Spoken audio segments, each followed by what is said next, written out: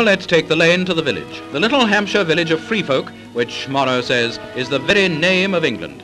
It's so called because of the villagers' kindly habit in olden times of freeing or helping on the road the many tramps who passed that way.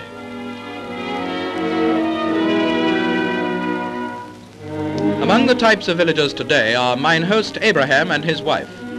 And, well, it must be opening time.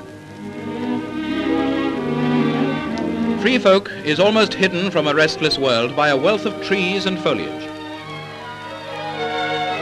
It's typical of the chalk stream country and the valley of the River Test. Near the riverbank is Beer Mill, which belongs to Mr. Brendan Bracken, the Minister of Information. It's over 200 years old, and in the grounds was once a printery where Bank of England notes were first made. There's no money in the gardens now, but you'll still find the mint.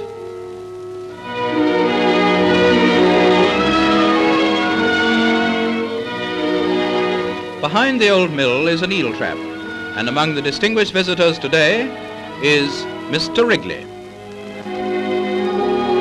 The River Test provides some of the best trout fishing in the southern counties.